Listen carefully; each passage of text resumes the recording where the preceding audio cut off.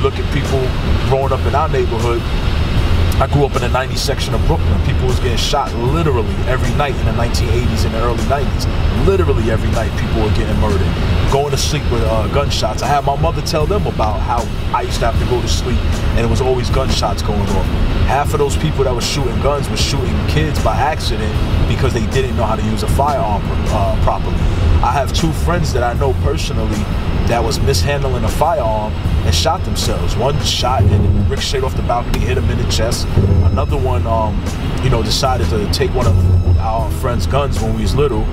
Not little, but teenagers. He stole one of my friend's guns and he go back home and playing with it, shot himself in the foot.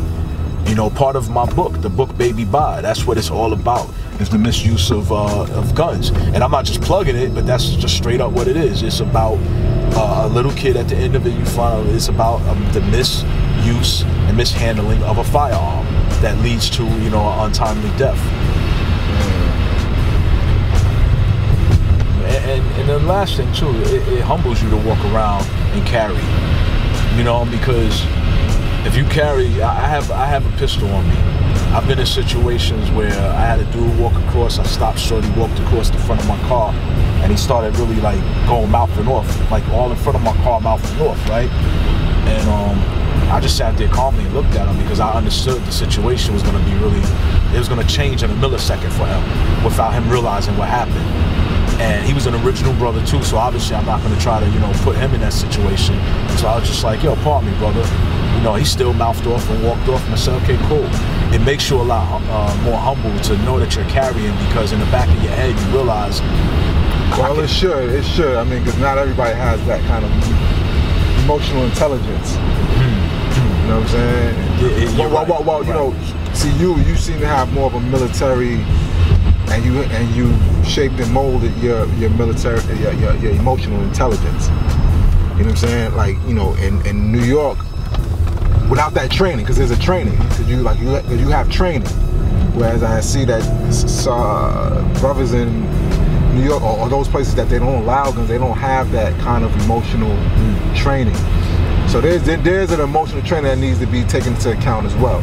Yeah. Somebody would just grab it, like, you know, somebody mouthing off, but, oh yeah, well, I got something right here for you. You know what I'm saying? Yeah. And a lot of it, like we were saying, coming here, you know, I teach my sons, you know, a lot of signs of aggressions is usually a sign of weakness. So there's a lot of dudes who are too intimidated that if they really are involved in a conflict when it's that detrimental and they feel like I got to do something to somebody, they're too intimidated or too weak to handle it with their hands. So in their mindset, they're walking around with a gun on you and they're like, you know what, let me just pull out and shoot. You know what I mean? Because I don't want to get my ass whipped. Not knowing that you're trying to save yourself from an ass whip is something you can come back from. I've had my ass whipped, and it ain't the end of the life or the end of the world for that. You can come back from that. But if you return a brother, he's dead, you locked up for the rest of your life, and it was all because in a split second you couldn't control your emotions. You know what I mean? So you're right. You know, there are people that they're, for lack of a better term, emotionally loose. You know what I mean? And they're walking around with firearms. And that's why when I engaged, 2 weeks ago, my wife and I were driving, and we're going out, and I cut some dude off. I wasn't even paying attention. Him and his girl rolls up, and she's driving, he's on my side, roll up on my side, he's just going off doing tricks. So I just kind of look at him, and the old me, they know, they've seen it. The old me is, you know, I used to engage people quickly. You know what I mean? But I still feel it in me. I just don't do anything. You know what I mean? So I'm just looking at him, and he's just going off. So I look, keep my head forward, and I just like, you know what, we're gonna drive. If this dude drives behind me and I get out, it's a wrap. I just told my wife that, I was like, just, you stay down.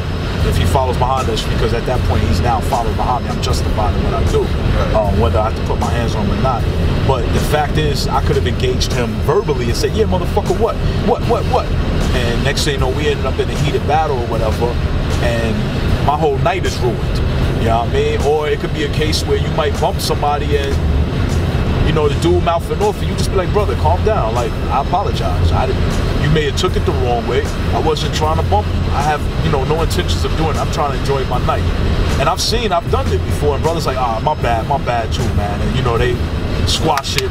Right. And we walk our separate ways, but you can't do that when you flip out and you just start letting off on the dude, you know what I mean? And sometimes you have to have that restraint, you know what I mean? If you get trained properly, you're right. You know, you'll have that restraint. It should humble you. It doesn't always. It's just like martial arts. You learn how to snap somebody's neck. You should be a lot, you know, more humble than the average dude. You know what I mean? But for everybody, it's not like that. Usually with martial arts, that training comes along with it. Yeah, that's true. It comes along with it. But with this, you know, training of using firearms, that doesn't necessarily come with it. That's true. That's true. And a lot of it, I mean, personally, when I first met my martial art teacher, now I call him my martial art father, my emotions were pretty loose, and he helped in a lot of ways, you know, calming me down and so forth. So if Mecca did this.